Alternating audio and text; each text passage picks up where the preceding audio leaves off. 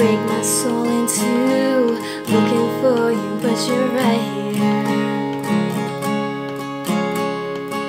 If I can't relate to you any more than who am I related to? And I'm sitting on a bench in Coney Island, wondering where did my baby go? Lost again with no surprises, disappointment. Close your eyes and it gets colder and colder when the sun goes down. But when I walked up to the podium, I think that I forgot to say your name.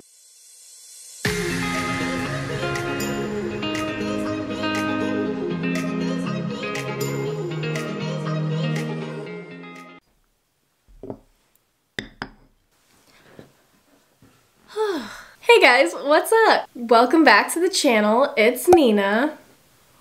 If you are new here, welcome. If you are not, welcome back. So happy that you're here. Today it is very gloomy outside and it's gonna rain all this next week. And so today we are learning Coney Island. I've tried to film this video before and I just it didn't turn out the way I wanted it to. So here we are again, filming it again. And this song gives me very gloomy, stormy weather type of vibes, so maybe it's a sign. This song is honestly kind of a little bit difficult if you want to play the little riff in the beginning. I will be trying to teach a beginner version of that riff, but if you want to learn the full official riff, you could go check out another tutorial that I found. I'll link him in the description box, but some other guy teaches the full riff. So if you want the more advanced version, you could check that one out, but I'm just gonna be trying to bring it down a little bit so that if you're a beginner you can kind of learn a little bit of that. Before we get into the video, if you want to see all my other Evermore tutorials, I have created a full playlist up here. You can click on that, and if you want to see the tab that I wrote for this song, you can click the link in the description box. It'll take you to my website where you can print the PDF or download it so you can play along with me. Also, I have something fun to show you guys. So I have a couple Swiftie friends, and one of my friends that I met from Tumblr has an Etsy shop where she sells some Taylor Swift stickers, so I kind of wanted to shout her out. Here's some of the stickers that I got from her. Here's a folklore sticker. I got this sticker, it says I think he knows, and then she gave me a butterfly sticker. And I think she has some Evermore stickers coming out, so that's fun. So go check her out. Her Etsy shop name is Kate Creative Co. So go visit her Etsy shop. I'll put the link in the description box down below. Yeah, go support fellow Swifties, fellow small businesses in these times. So they're great. So yeah, go do that. Okay, so this song has the capo on the 6th fret, which is a little bit high, but it sounds the most accurate to the song with the little intro part. Okay, so let's go over the chords that you're gonna need for this song. The chords you're gonna need to know are D, G, A, B minor, and F sharp minor. Now for the B minor and the F sharp minor, I'm gonna show you a couple ways you can do those chords. Those are technically bar chords, but you know me, I don't like bar chords, and so there's a couple cheater ways I'm gonna teach you how to play these ones. So it won't be that hard. For this song, there's two ways you could do the strumming. You could do down strumming, which is what I like to do just because it sounds the most similar to the rhythm of the song, I would say. So you could do the down strumming, which kind of sounds like this.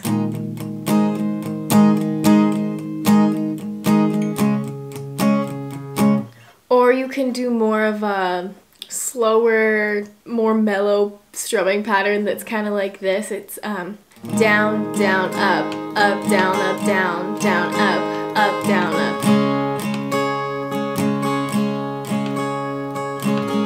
It kind of slows down the song a little bit if you do that one. So for the intro for this song, the chords are going to be D, G, A, B minor, G. And you can strum this part, or you can do the little riff thing that I'm gonna teach you, but if you just want to do the strumming, it's just gonna be 2 measures per chord, and then on the B minor and the G, those get 1 measure. So it's gonna sound like this if you're just doing the strumming. So it's D,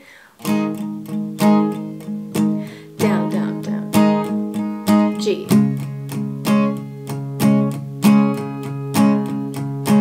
A, B minor. For the B minor, you can play the cheater way, which is what I usually do this way. But for this song, there's another way you could play B minor, and it's more of a B minor 7. And what you're gonna do is put your first and second finger on the top 2 strings of the 2nd fret, and then your third finger is gonna go on the 3rd string, and then your pinky is gonna go on the very 1st string. So it's gonna sound like that. And this is the one that sounds most accurate to the song. So it sounds like this. And then you go back to G in that intro. So B minor 7, or you can just do the regular cheater B minor chord. And so that's the full intro. You're just gonna do each of those chords one time through that chord progression, and then it's gonna go to the verse. But let me teach you the little riff first. Basically, you're going to follow the same picking pattern for all 4 of these chords. Now, this isn't the exact way to do it, but this is the like beginner easy way that sounds similar to it. So what you're gonna do is you're gonna be on D, and you're going to pluck 4, 3, 1, and then you're gonna go back again and do 4, 3, and then you're gonna lift off your 2nd finger off of the 1st string and then pluck that, 1, and then you're gonna go to 2. So 4, 3, 1, 4, 3, take your finger off, 1, 2. So a little bit faster, it's gonna sound like this. And that's kind of like the riff for the whole intro part. So I'll do it full speed this time just so you can see what it sounds like once you do it fast.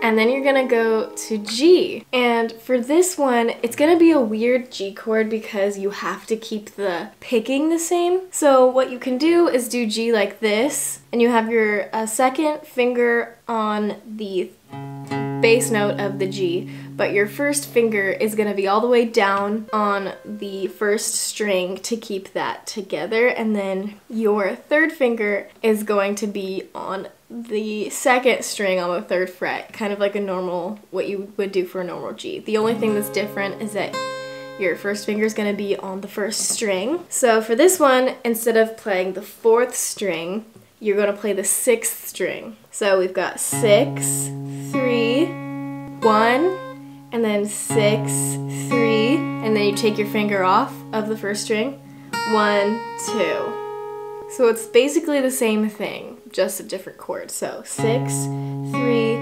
1, 6, 3, 1, 2. So how that's going to sound is like this.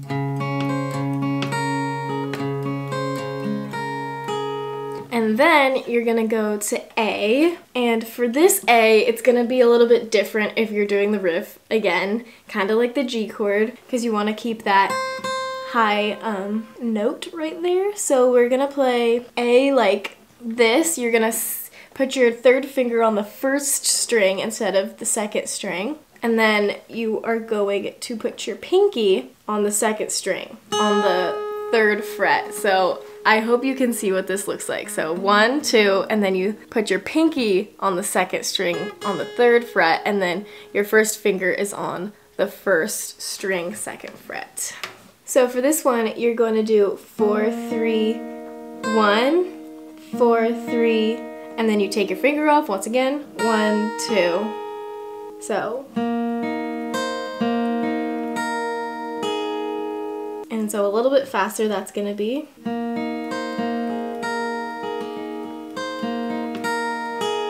And then you're gonna go to B minor. So for the B minor in the intro with the beginner riff, I would do this one so you don't have to move your fingers as much as you would if you were gonna do this, the B minor 7. So you're just gonna do the normal cheater B minor chord, and then you're gonna play the same exact string. So 4, 3, 1, 4, 3, and then take your 1st finger off, 1, 2.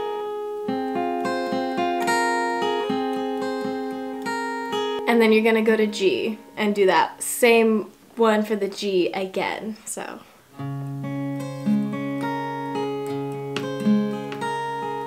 And that is the whole riff part. So you don't have to play that. You can just do the down strumming, or you could do something like,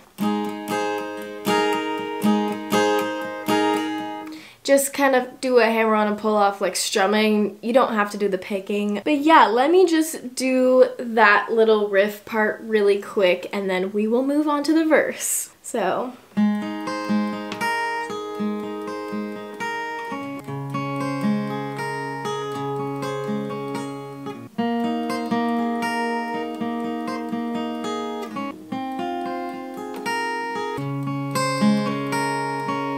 And the other thing with the riff, so at the last part, you're only going to do the picking pattern once for B minor and once for G. So those two chords at the end of that chord progression only get one measure, one go through. I hope this makes sense. So that's the beginner riff. I learned that very quickly. I don't have it mastered yet, but that's basically how I would play it. Isn't this mug so cute? Okay, moving on. We are going on to verse 1, and the verses are the same exact chord progression as the intro. So we've got D, G, A, B minor, G, and in the same way, the B minor and the G only get one measure or a half a measure. They just get half as much time as the other ones.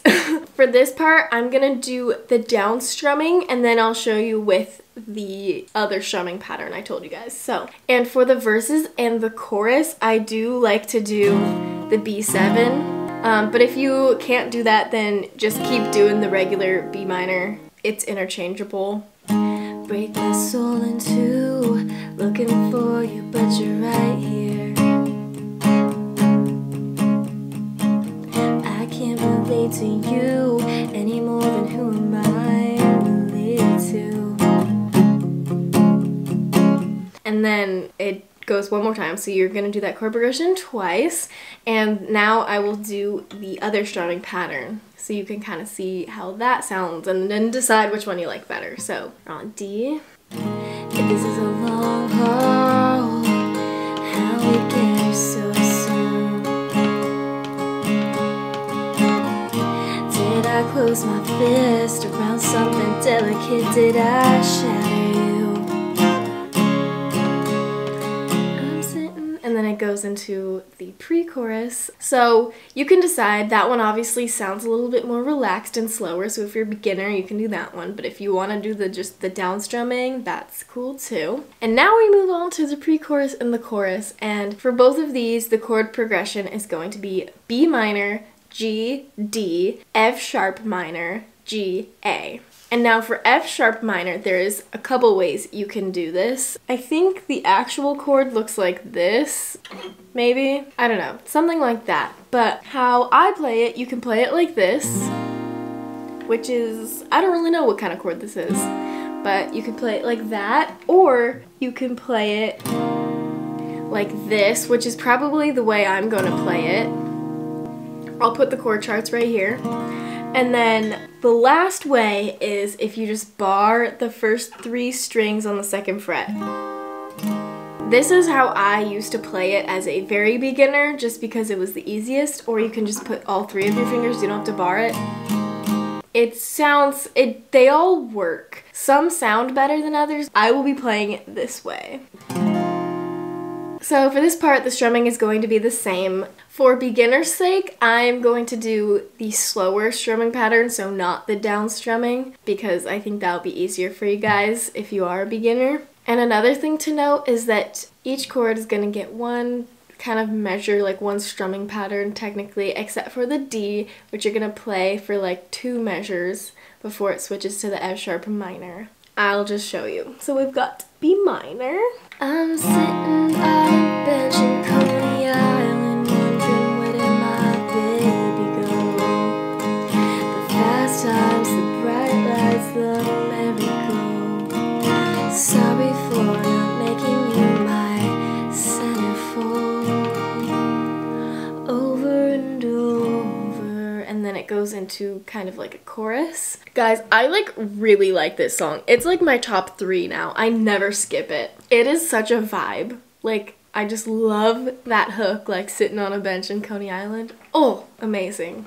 Okay, so the chorus is gonna be the same exact thing as the pre-chorus. You're just gonna do it again. So I'll do that part. Over and over, lost again with no surprises. Disappointment, close your eyes and it gets colder and colder when the sun goes down. So you see on that part when it says colder and colder, you're gonna stay on the G for an extra measure, like more than the pre-chorus. So colder and colder when the sun goes down. Same thing with the A.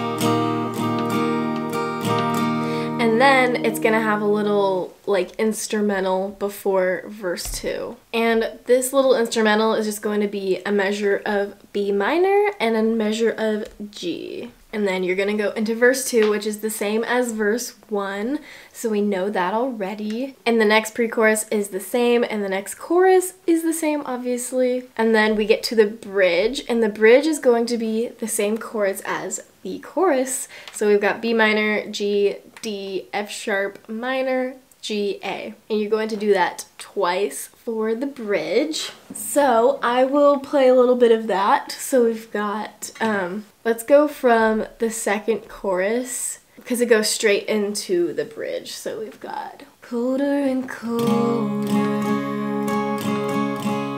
when the sun goes down. We're waiting at a road spot in the tree line by the gold clock that I leave you hanging every single day. We standing in the hallway with a big cake, happy birthdays, and I made your blue skies the darkest gray, the universe. Okay, so you're gonna play B minor and G, and then you're gonna stay on D for 2 measures like we did before, and then we have F sharp minor G, and then you're gonna stay on the A when it says, did I paint your bluest skies the darkest gray? And then you go into B minor again. Guys, I just wanna say, this bridge, if nobody knew already, it's a reflection of all of her old relationships. Like, there's parallels. There's so many parallels. When he was standing in the hallway with the cake, like, happy birthday, like, Jake Gyllenhaal didn't go to her birthday party. And then it says, did I paint your bluest skies the darkest gray? Like, hello, John Mayer, you paint me a blue sky, then turn it to gray. And then he got into the accident. Harry Styles got into an accident. And then when she walked up to the podium, she forgot to say his name. Hashtag Calvin Harris, because she won the Grammy. It didn't say anything about him. I think that's what it's about. So this song is about mourning past relationships. Anyways, moving on. So I'll do the end of that part. So we've got a universe away, and when I got into the accident, the sight that flashed before me was your face. But when I walked up to the podium, I think that to say your name. For that part, I like to single strum it, you know, because dramatic effect, of course. I'm on a bench in Coney Island. What a good song. So you're gonna do the same chord progression for the pre-chorus, chorus again, and then they have a little outro. So after it says when the sun goes down, it repeats a line. When it says when the sun goes down, and then that starts the outro. For the outro, it's gonna be the same chord progression twice. So I'll just play that for you. So we've got sun goes down, the sun goes down. The sight that flashed before me was your face when the sun goes down. I think that I forgot to say your name over and over. Sorry for not making you mine, making you mine, making you my centerfold. And that is the end of the song. I think it fades out actually, but you would just keep playing that until you want to end the song. But yeah, that's it. Yeah, I avoided doing this song for a while because I wanted to do it right and I didn't want people to like come at me. Yeah, this is a good like beginner version of this song, so I hope you guys liked it. Please give this video a like if you liked it, and it helps me out a lot. And if you want to see more tutorials, don't forget to subscribe and turn on your notifications because you don't want to miss when I post a tutorial. It'd be so sad. So leave a comment down below, song requests. I'm always keeping a running list. And if you want a full play along, sing along of this song, I post those on my music channel, so go click the link up here in the description box below. I will sing the full song, full speed, with all the chords and strumming pattern on the screen for you to play along with me, and it's a fun time. Thanks for watching, and I will see you guys in the next one. Bye!